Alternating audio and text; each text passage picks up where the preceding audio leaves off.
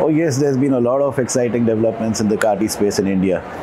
It started with us. We developed the first novel CAR-T, and it's a humanized one. And that was our group, along a collaboration with IIT Bombay and Dr. Rahul Purwar, which I led from Tata Memorial Center. And that's in clinical trial, and we is already approved above 15 years of age. We got approval based on the phase 2 adult trial, which was presented in ASH in December 23.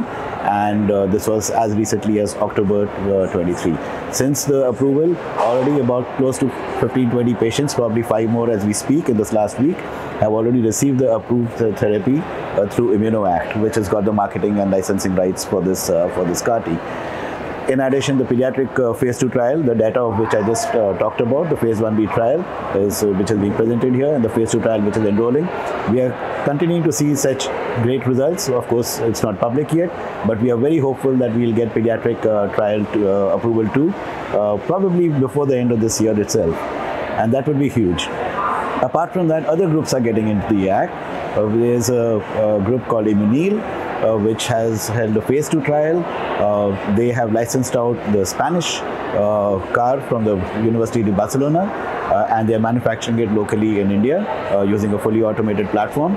They have concluded phase 2 trials. Hopefully, they might be getting approval too soon. There are other groups which are developing CAR-Ts and are hoping to move to clinical trials soon. There's a company in India called Dr. Reddy's, which has moved into a myeloma phase 1 trial. So the CAR-T and cell and gene therapy space is really hotting up in India, and a lot of exciting developments coming there.